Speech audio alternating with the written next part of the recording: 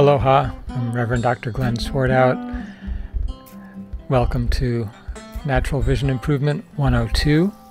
In the last course, we focused on awareness, spatial awareness, peripheral visual awareness, inner awareness of self, where we process information about emotions, about kinesthetic, about body position and posture and movement. And we focused on the concept of integrating that awareness, that broad, comprehensive spatial awareness, inside, outside, surface, tactile, touch. We say that vision develops under the tutelage of active touch, that's movement and touch.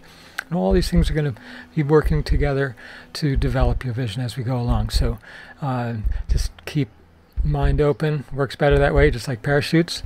And in the second step, we're now shifting that attention to attention, the attentional mechanism itself. We put our attention on awareness. Now we're going to become aware of the process of how we pay attention. You know, there's so many millions of people suffering from what's called attention deficit disorder, attention deficit hyperactivity disorder, ADD, ADHD. We've got millions of children taking drugs, medications, pharmaceutical drugs, in order to basically to control the symptoms of this, the hyperactivity. It doesn't really help them learn. The real solutions are inside, and part of that is cleaning up the inside with diet and natural remedies for supporting better attentional development and control.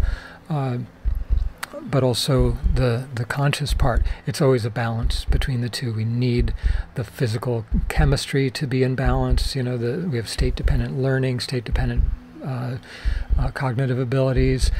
So, you know, you can't take caffeine and sugar and, you know, other junk foods and expect the brain to remember how to do something that it learned, you know, at another time. We see interferences from heavy metals. We see interferences from food allergies. These are all crucial.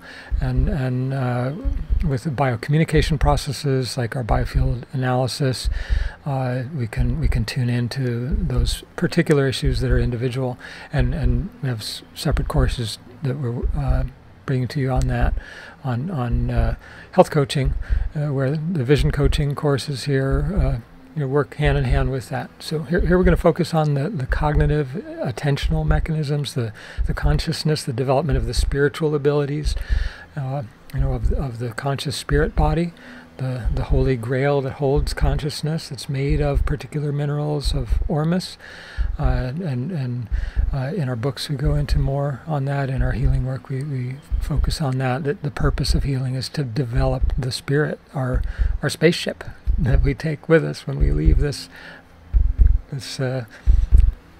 mortal vessel, this carbon copy, I call it sometimes, the bio bodysuit, one of our mentors calls it.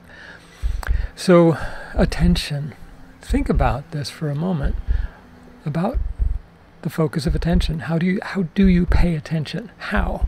What's the process? You know, it's easy to say, tell a child, pay attention. What does that mean? What does it mean to you? What does it mean to them? It's like saying, spell that word right, learn how, practice, memorize it.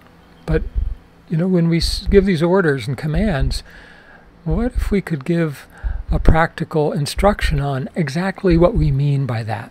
How do you spell? Do you visualize it? Do you see it in your mind's eye?